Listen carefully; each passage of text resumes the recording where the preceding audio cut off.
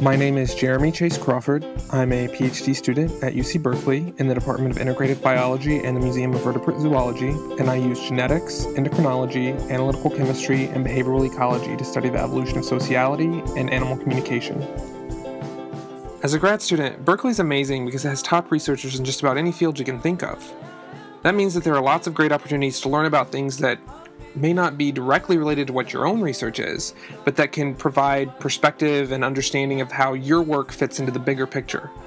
So, just as an example, my office is located in a building that also houses 4 research museums, including an herbarium, a paleontology museum, an entomology museum, and the Museum of Vertebrate Zoology. So seeing all of this history and all of this science under one roof is really pretty extraordinary. The great thing about having a distinguished fellowship is that it just makes grad school a lot more flexible. So if you're like me and you need to do part of your research in some remote wilderness, a fellowship can really be a game changer. For instance, in my first semester in grad school, I was able to go to the Australian outback to investigate a potential study system for my dissertation, and that really gave me a big leg up on my PhD research. If you take full advantage of the flexibility that a distinguished fellowship offers you, you can really do some great things.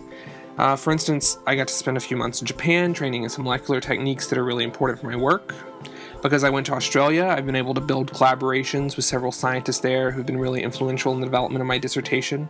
And now I'm collaborating with scientists in Norway who study animals very different from those I study, but who have ideas about how we can do some really cool comparisons between the two. The flexibility that these distinguished fellowships give students is invaluable when you're trying to build collaborations all over the world and when you're trying to explore new frontiers in your field of study.